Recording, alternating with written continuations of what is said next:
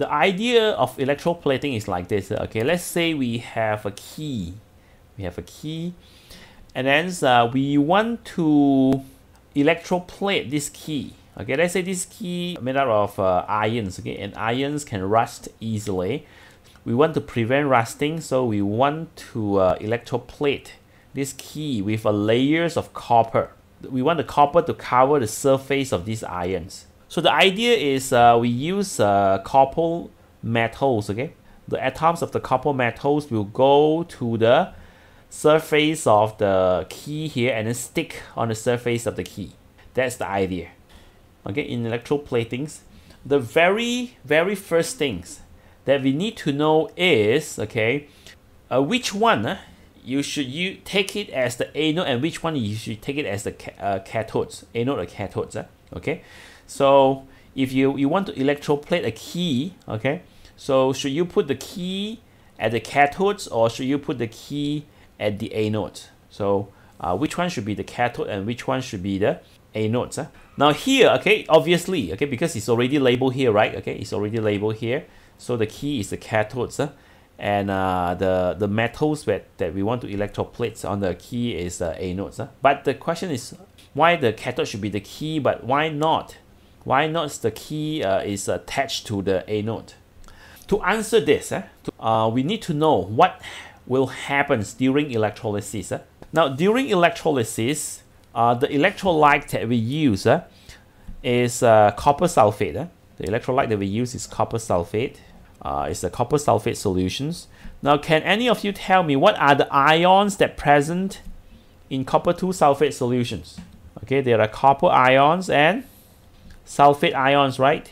Sulfate ions, hydroxide ions, and hydrogen ions, right? Hydrogen ions.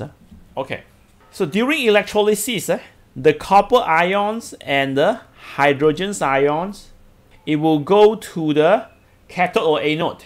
Copper ion is positive, so it will go to the cathode. Okay, so these two ions, it will go to the cathode. Now, after these two ions, it go to the cathode. Which one will be selected to be discharged? Copper and hydrogens. Which one will be selected to be discharged? Copper. Because copper is lower than hydrogen in electrochemical series, and therefore copper will be selected to be discharged.